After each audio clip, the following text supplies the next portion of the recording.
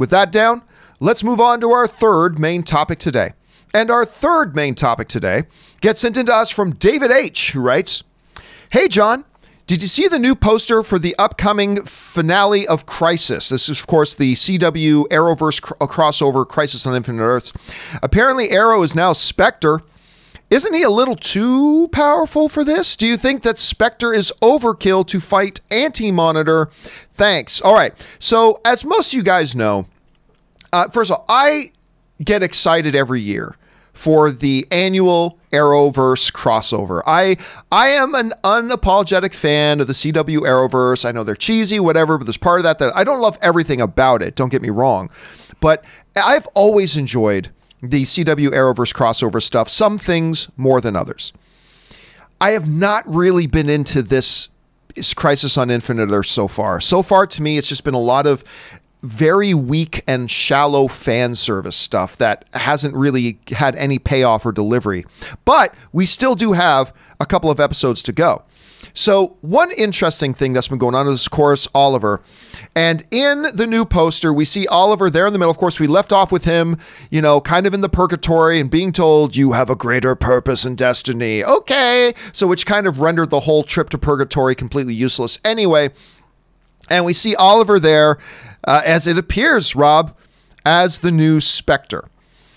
Asking, isn't Spectre a little too powerful for a crossover like this and for an event like this? Isn't he too much even for somebody like Anti-Monitor? It's a fair question.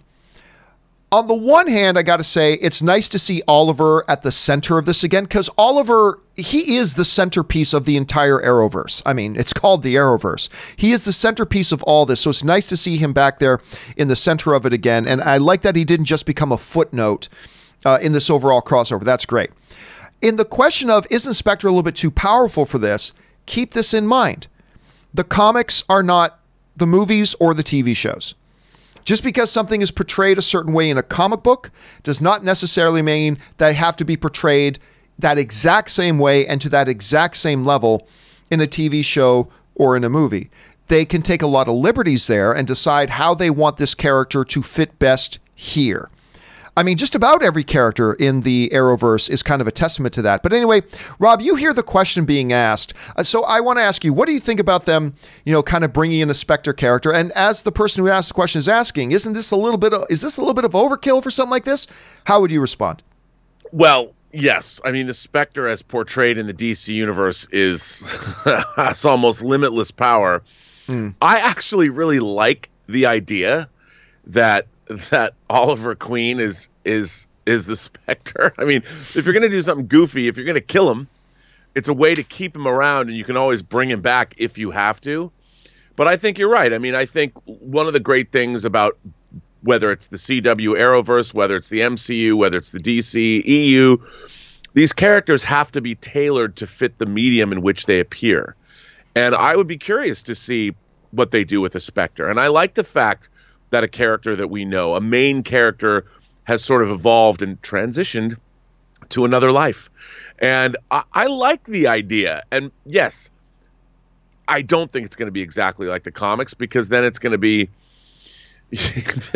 you're completely into a whole new realm of powers and what you're going to be able to see. I mean, I already think that because it's TV, you can never see Superman unleash the way he can unleash in, say, Man of Steel. And have those kinds of battles. Although I have to say that the two Superman beating on each other already was kind of fun to watch. But yeah, I think that we're going to see the version of the Spectre that is right for the CW universe. So I'm not worried about it. I'm actually curious to see how they do it. So the question here then becomes, guys, how do you feel about it? Do you like this move that they're going in with the final couple of episodes? Have you been enjoying the Crisis on Infinite Earths crossover so far? What are you guys thinking? Jump down in the comments section below and let us know your thoughts. All right.